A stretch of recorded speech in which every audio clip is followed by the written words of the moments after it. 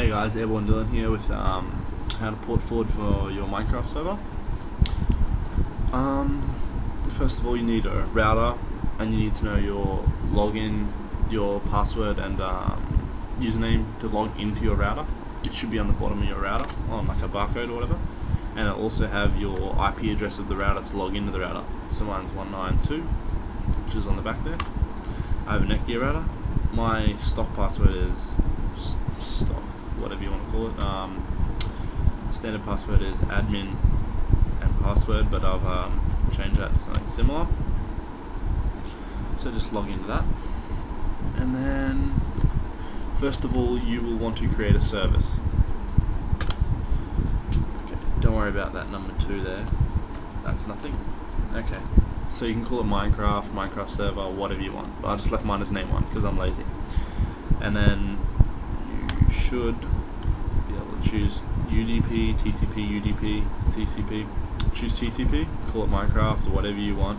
Start port and finish port will be 25565 for start and the finish. Make sure it's both.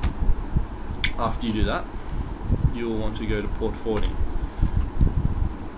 Now, you add new rule, and you can choose whatever you want. Go custom rule, call it name 1 again, just the exact same thing.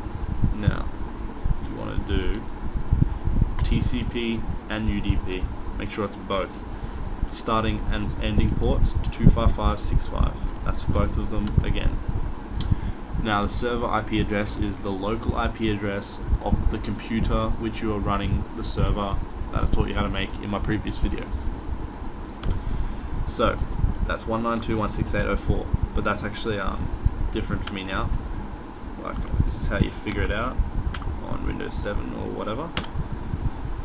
Details here, and it should be IPv4 192.168.04. But this is, I'm actually on my laptop right now, and my server's on my desktop, which is 192.168.03.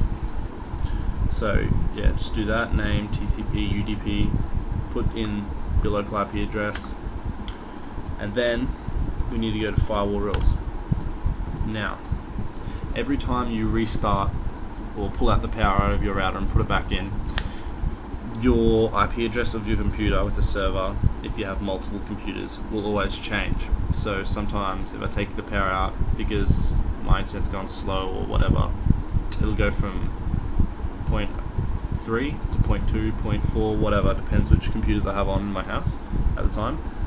So every time you do that, you got to change it. So I got to log on back onto here to change it to allow my friends to connect to my server. So inbound services, you want name 1. You got to make sure that's the same as your service 1 and your port forwarding 1. So always call it the exact same thing. Action, allow always. Your local IP address, make sure it's the same thing. I know mine's different, I don't know why it still works, but it does. So I always change this, but if my IP address on my computer changes. So make sure that's the same. Wireless users, any, log always. Same for outbound services. Exact same name, block always, any, always. And once you apply that, and you have your port forwarding exact same, and your services the exact same, it yeah, should be good. And then apply it all, save it all, and log on to your Minecraft, restart your server, and it should work. First, yeah, make sure your server's restarted. It might be different for Netgear, other Netgear routers, but it should be the same. I don't know about different brand routers, but just follow similarities. And that's pretty much it, how to run your Minecraft server. Peace.